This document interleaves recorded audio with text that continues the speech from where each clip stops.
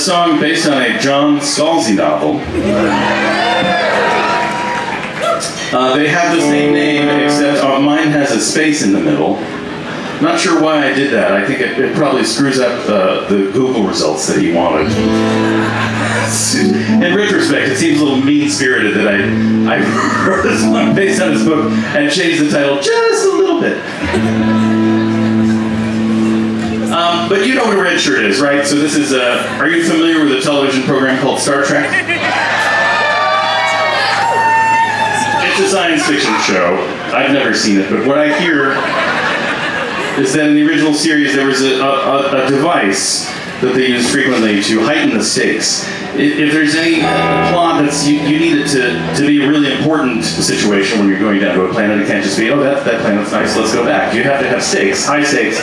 But you don't want to threaten or kill your main characters, because they're your main characters. And you would have to create them all over again. So what you do is you bring somebody that you've never seen before, a whole new character, and you kill that guy.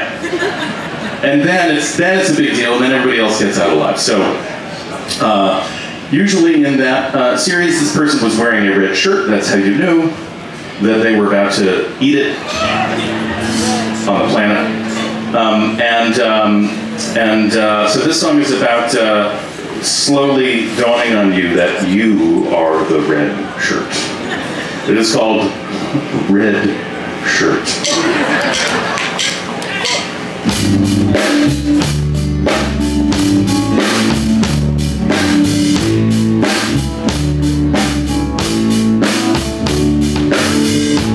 You hold up one hand, everyone waits till we can move again.